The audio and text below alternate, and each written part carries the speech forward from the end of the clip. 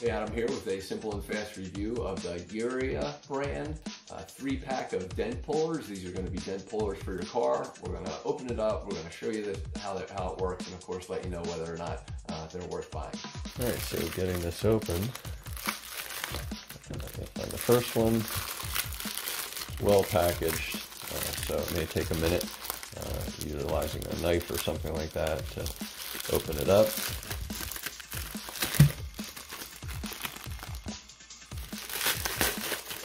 Once you get that free, you'll find about 2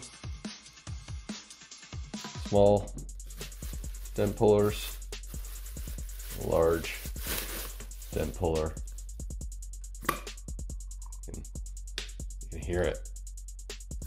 It's pretty great. So, and then of course a cleaning cloth, clean before and after.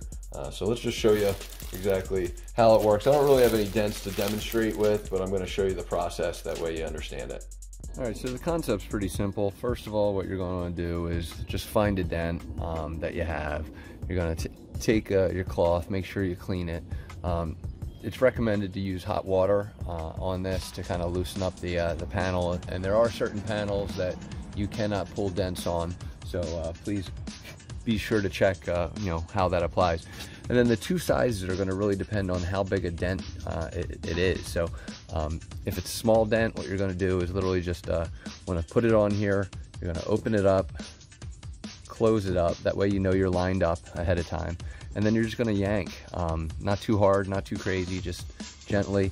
I always believe in kind of just making sure that you'll use the suction properly, and I like to align it first, and it will, believe it or not, just kind of stick sometimes, just because it's that good.